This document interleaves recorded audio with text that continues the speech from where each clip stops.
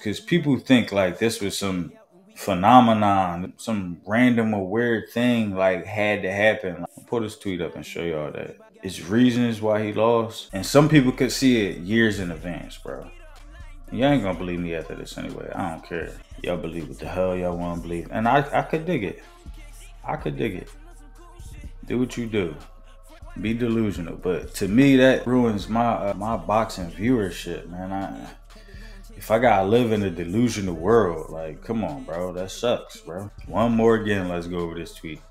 October 1st, 2019. This is before the car accident. This is shortly after the Porter fight. These are my thoughts on Spence. Years ago, this is almost 4 years ago. Damn, I like Spence, but he can't beat Crawford. 4 years ago. He can't beat Crawford. On offense, he's the truth, but defensively, he's limited AF. Hold on, it's more. I go into detail as to why I say these things. His stance too wide, feet flat. This is the stem of most of his issues. When his stance is too wide, he throws his balance off.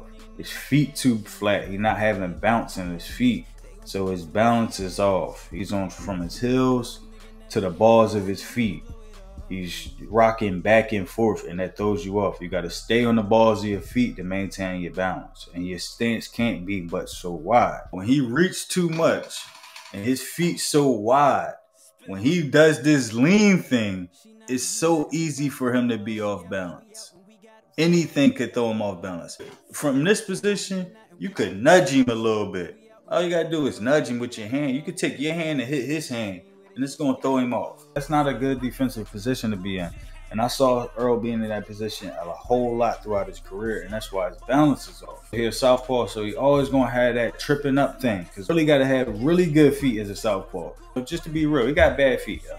But this not a bash Errol video, because Errol's a fucking dog. Despite all these issues right here, Errol was beating these dudes by outwilling them. He was just straight out dogging them. You feel what I'm saying? That's why I mess with Errol.